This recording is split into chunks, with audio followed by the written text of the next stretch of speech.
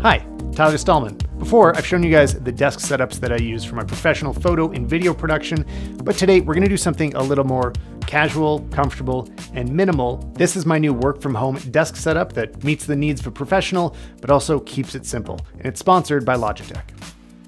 Now let's rewind to a couple of years ago when we got this bungalow and started renovating it. It was a massive transformation from what it used to be, and you might have been following along on Instagram. It's at Dover House. We've shown every detail of what we've done, and there's still tons more work to be done, so follow us over there to see how it turns out. But for now, I just wanted a space where I could get some work done while we're here. So we started setting up this office. We were starting out with just an empty room. There's really no shape to it. The only thing we had is this desk from EQ3, and we knew we were going to design the workspace around that. So my wife Anya had the idea of putting some shelves on the wall. So I invited my dad over so I could film him helping me install this rail mount desk system. I'd already worked with these kind of shelves before. They're extremely versatile for putting into different shapes on the wall, not too hard to install. The studs weren't quite at the right distance apart, so we used anchors to secure it into the wall.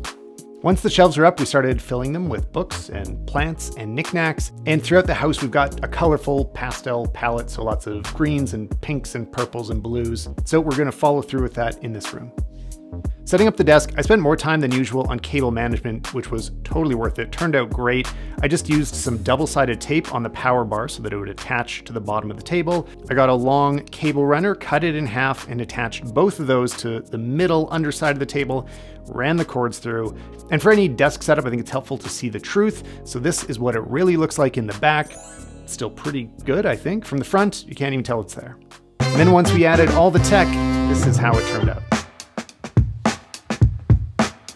For my main computer, it's got to be a laptop because we travel a lot, we move around to different sets and different working locations, and the M1 Max MacBook Pro has been a dream computer for me. And something that's pretty amazing about Apple's lineup right now is you can get that M1 Max chip in whichever computer body fits your needs. So the 14-inch MacBook Pro would be just as fast, or the Mac Studio, whatever works for you.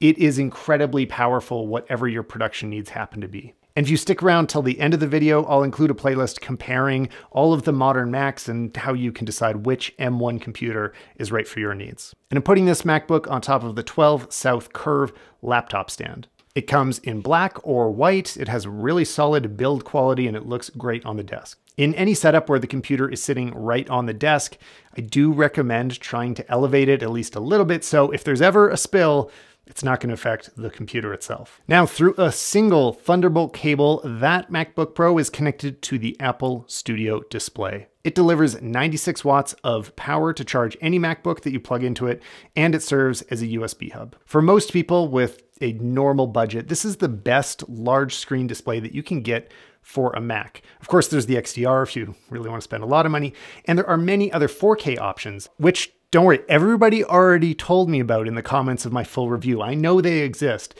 but on macOS, it does a much better job upscaling to perfect 2x resolution. And so a 5K display is the only thing that does that at 27 inches. But don't take my word for it. Over on Twitter, I posted an article from Mark Edwards that does a great job of breaking all of this down. It shows the different monitors that are available with similar specs, so you don't have to tell me in the comments. So I'm gonna stick with either the Studio display or the LG 5K Ultrafine, which is what I'm using now because the Studio display is still a review unit. Shipping delays are pretty extreme.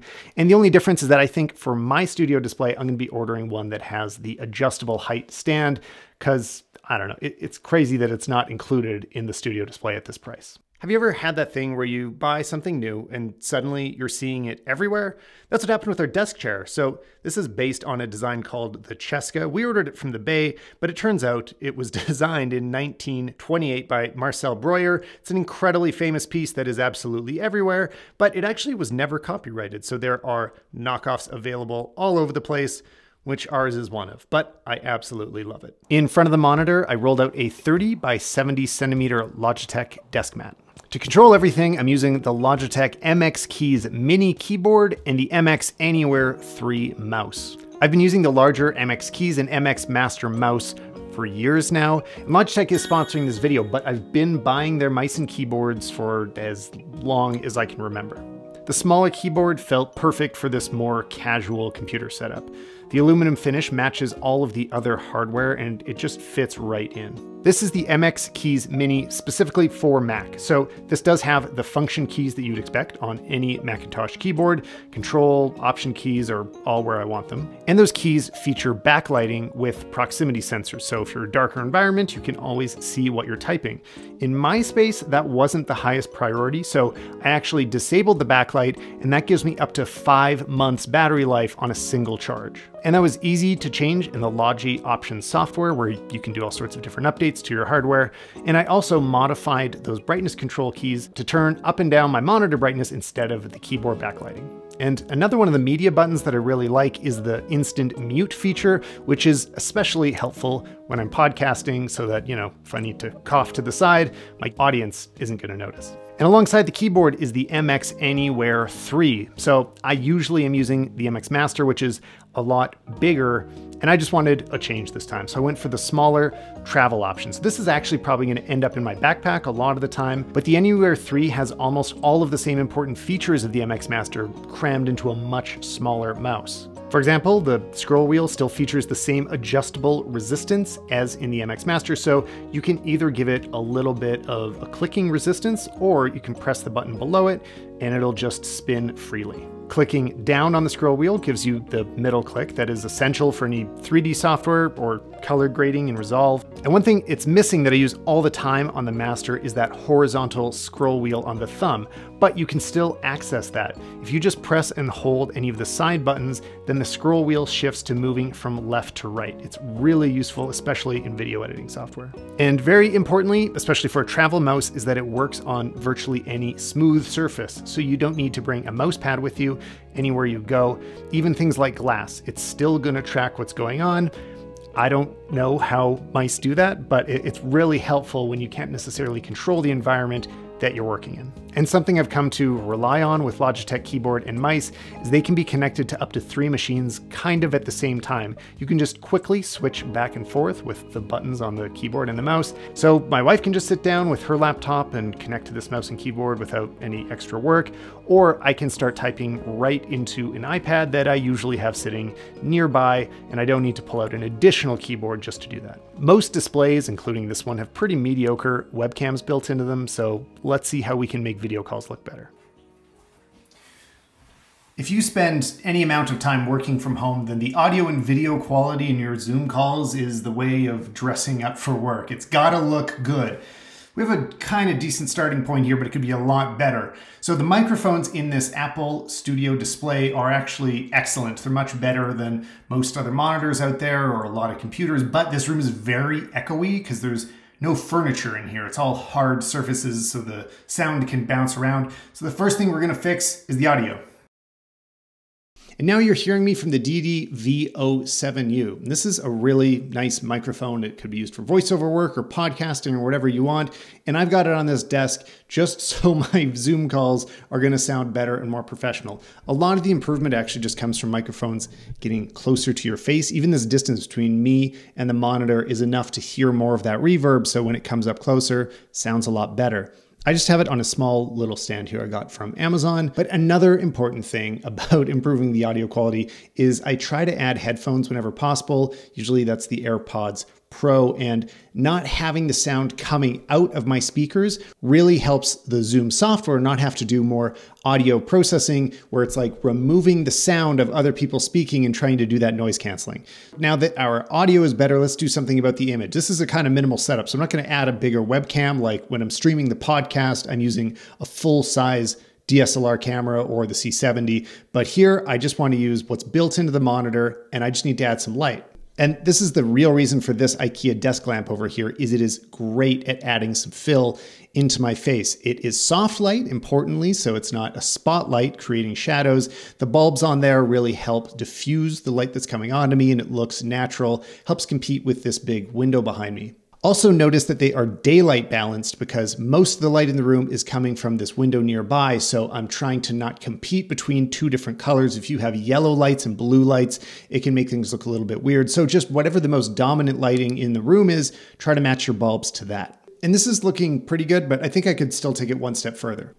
And now I've added the Logitech Litra Glow, and this just helps fill in my face. There's less shadows, less noise because the camera doesn't need to work as hard.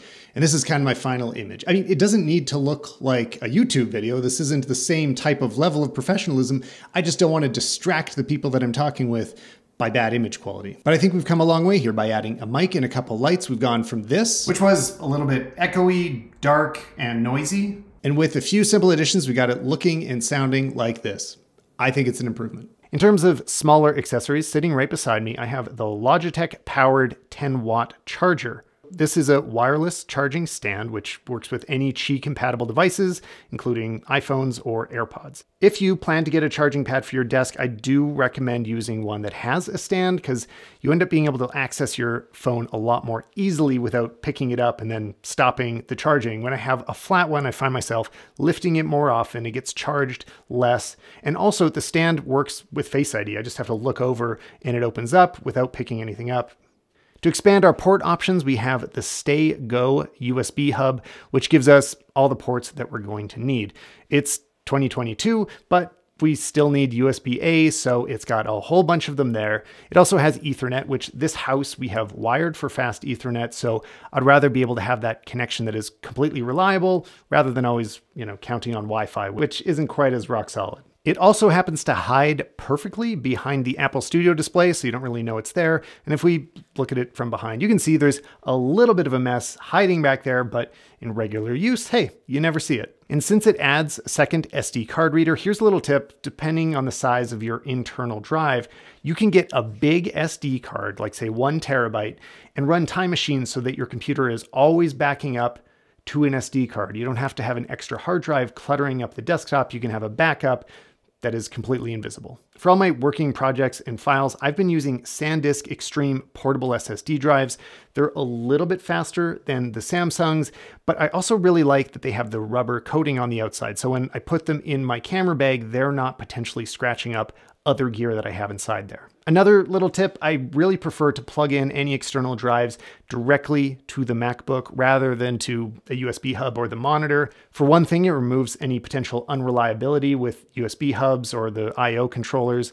But also importantly, it doesn't allow you to disconnect the drive as easily. Like if I unplug the monitor, now I've lost the drive as well, and you risk damaging the drive, especially if files are being written back and forth. You'll notice a theme here. I try to dummy-proof things from myself, just in case. You'll notice that I didn't add any speakers to the desk. And like I said, this is sort of a casual work environment for me. If I'm gonna be mastering audio on bigger monitors, I'm gonna do that at the studio setup. In here, I'm more likely to be watching YouTube videos or listening to podcasts, and the studio display speakers are passable for that. But when I am mastering audio, I'm usually gonna use a pair of Sony MDR7506 headphones. They are a standard in every studio everywhere, so you're making a reliable mix, and they're also not too expensive and sound pretty great. Or let me tell you a little secret, half the time, I'm just using my AirPods. If you're finding it hard to choose from the latest Macs, here's the playlist where I've reviewed almost all of them. Whether you need a MacBook Pro or an iMac or a Mac Studio, there are good and bad things about all of them, and I've tested them with a whole bunch of different creative software. So next, I'll see you in one of those videos. Bye, guys.